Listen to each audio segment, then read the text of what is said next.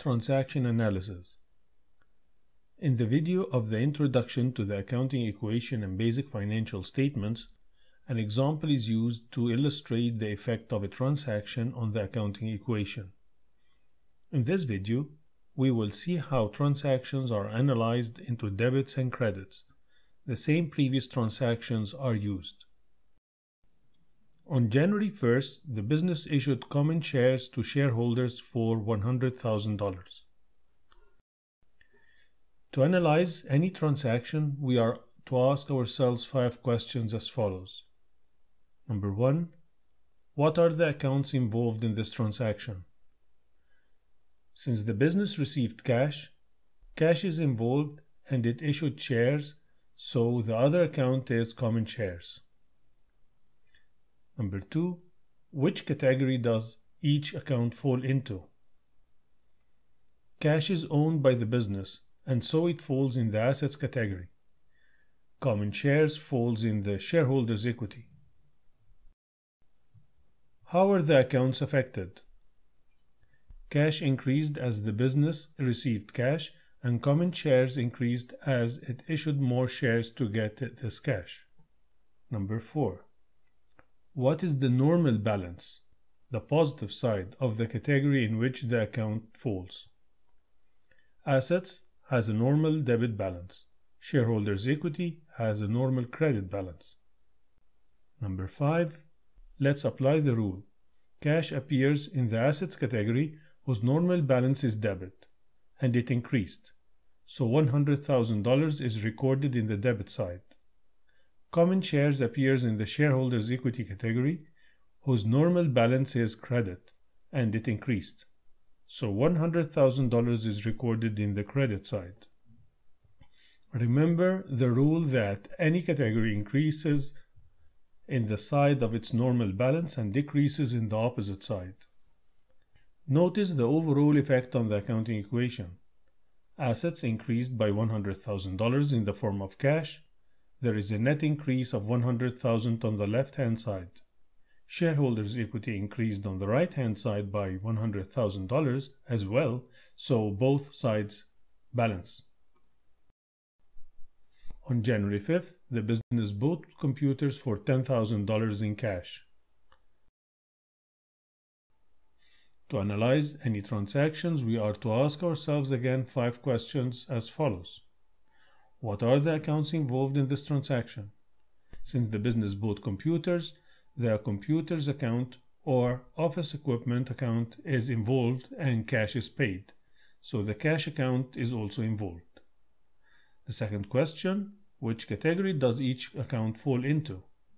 Cash falls in the assets category and computers are owned by the business, so they fall in the asset category as well. How are the accounts affected? Cash decreased since the business paid cash to buy the computers, and computers increased since the business now owns computers. Question 4. What is the normal balance, the positive side of the category in which the account falls? The assets category has a normal debit balance. Let's apply the rule. Cash falls in the asset category whose normal balance is debit and it decreased, so $10,000 is recorded in the opposite side of its normal balance, which is the credit side. Computers falls also in the assets category whose normal balance is debit and it increased, so $10,000 is recorded in the debit side. Notice the overall effect on the accounting equation. Assets increased by $10,000 in the form of computers and decreased by $10,000 in the form of cash.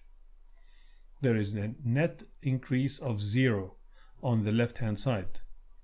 The right-hand side of the equation is not affected, so both sides balance. On January 10th, the business bought furniture for $20,000, paid $5,000 in cash, and the rest on account.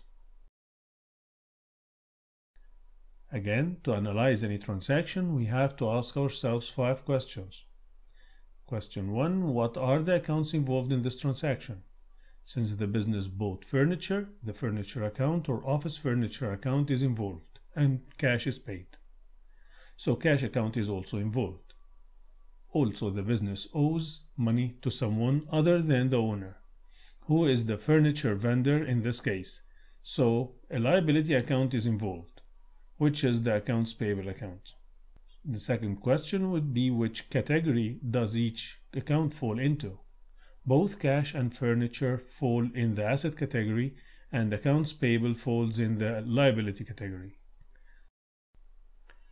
How are the accounts affected? Cash decreased since the business paid cash to buy the furniture.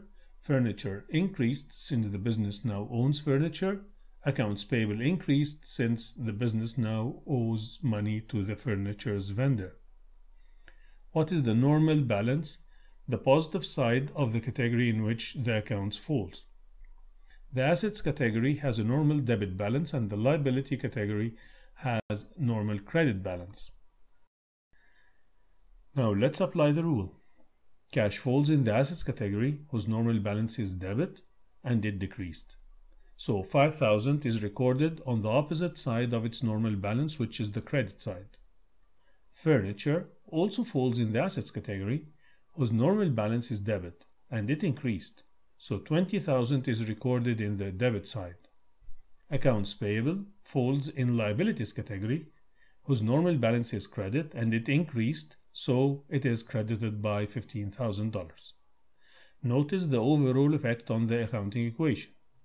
Assets increased by $20,000 in the form of furniture and decreased by $5,000 in the form of cash. There is a net increase of $15,000 on the left-hand side. Liabilities increased on the right-hand side by $15,000 as well, so both sides balance.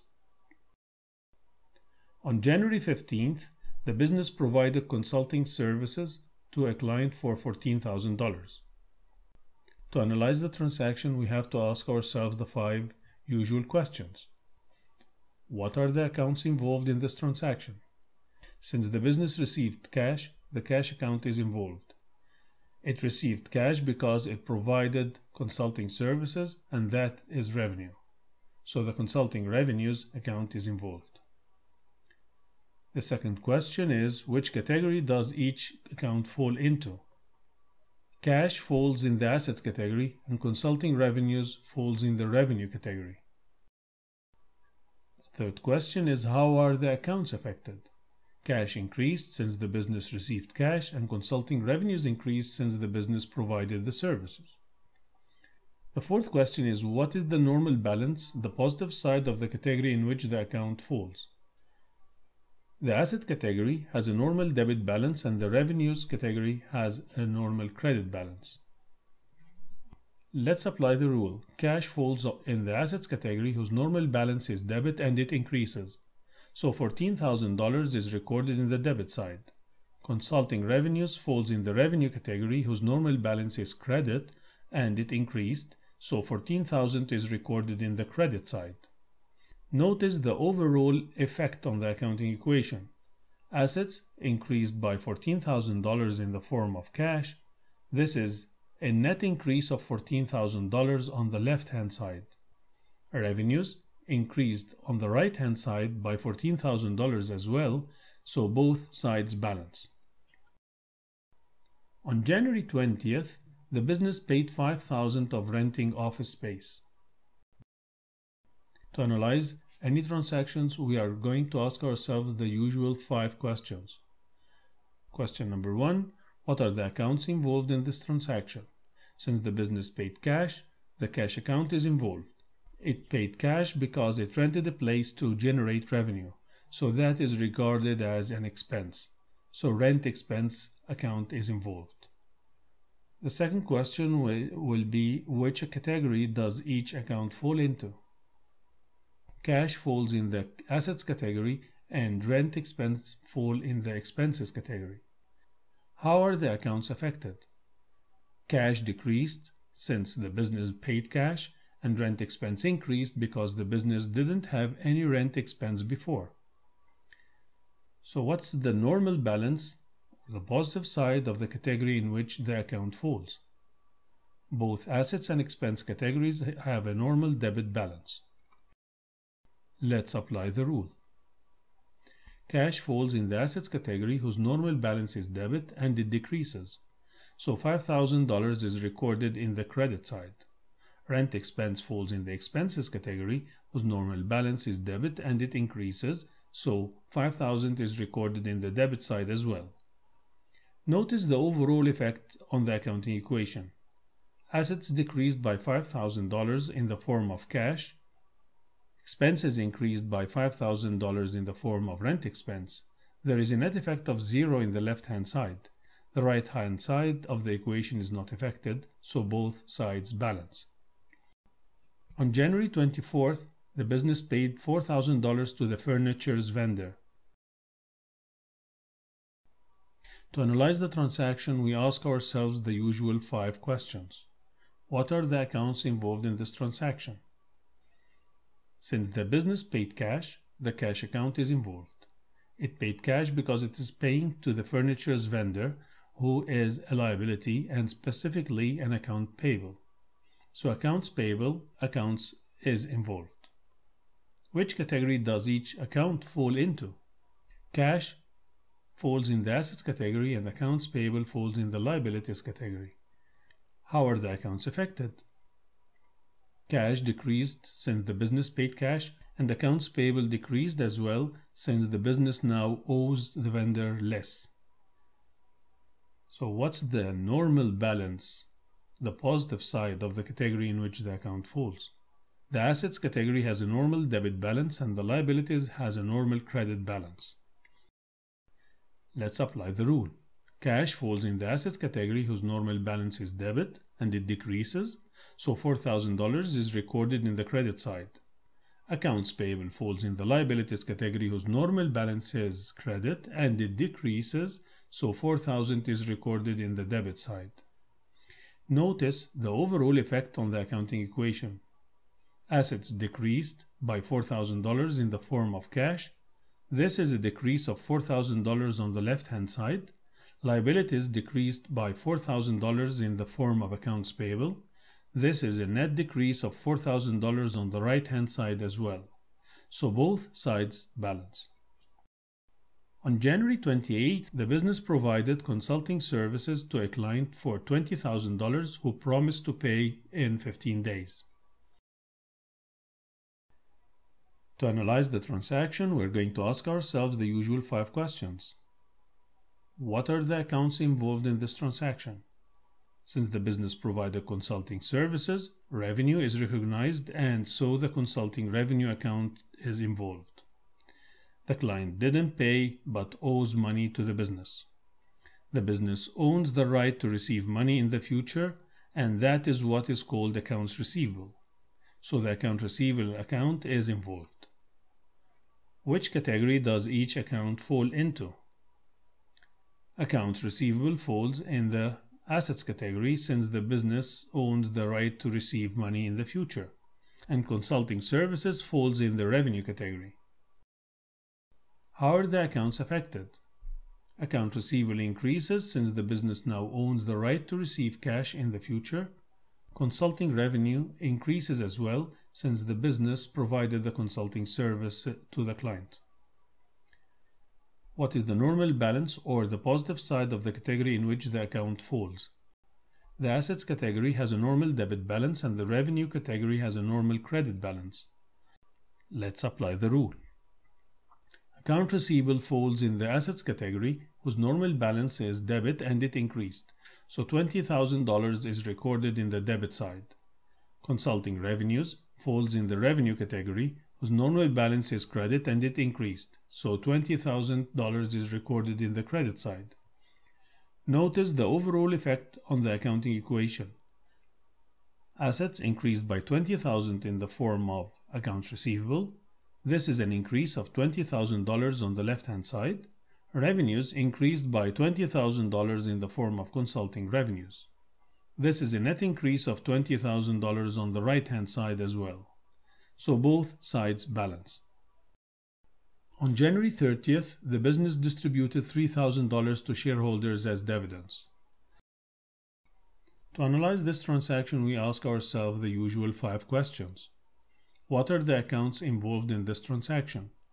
Cash is paid, so cash account is involved. Dividends are distributed, so the dividends account is involved as well. Which category does each account fall into? Cash falls in the assets category and dividends account falls in the dividends category. How are the accounts affected? Cash decreased since it is paid.